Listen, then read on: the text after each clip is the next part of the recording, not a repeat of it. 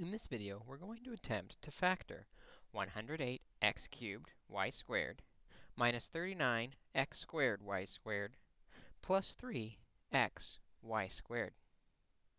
In factoring, we have seen many different strategies and tools that we can use to factor an expression. The important thing is knowing which tool to employ at what time.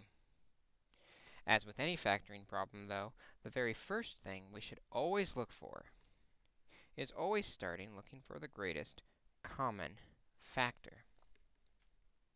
Looking at the expression with 108, 39, and 3, we see the greatest common factor of those numbers is 3.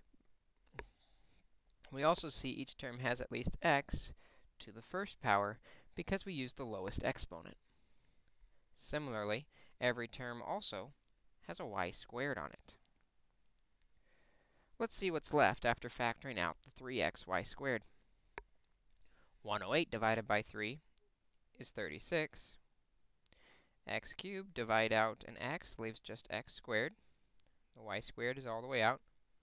Minus 39 divided by 3 is 13. X, when one of them comes out, and the y squared divided out completely, plus 1 x y squared. Be very careful to remember that when we divide out completely, there still is a 1 left over. It does not disappear. All right, now that we've got the GCF out of there, we decide what to do next based on the number of terms. 1, 2, 3 terms. With 3 terms, we can factor using the AC method. 36 times 1 is 36, and negative 13 on the bottom. We're looking for numbers that multiply to 36 and add to negative 13.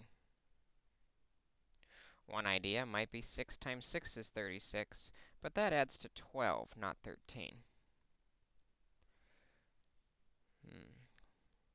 Another idea that multiplies to 36 is 9 times 4. Notice if they are both negative, 36 is negative 9 times negative 4, and when we add them, we get negative 13.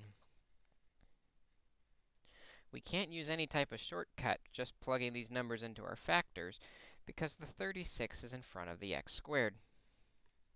Instead, we will have to use splitting the middle term into negative 9x and negative 4x, matching the middle term. Negative 9x and negative 4x. The rest of the problem is still the same. 3xy squared times the 36x squared minus 9x minus 4x plus 1. We're now ready to factor by grouping, splitting down the middle.